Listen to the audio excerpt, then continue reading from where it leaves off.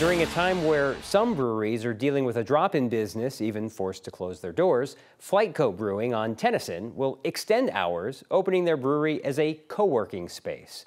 FlyteCo offers a membership where people can come into the brewery as early as 7:30 in the morning. They'll provide space for people to work and coffee, at least, until the brewery opens in the afternoon.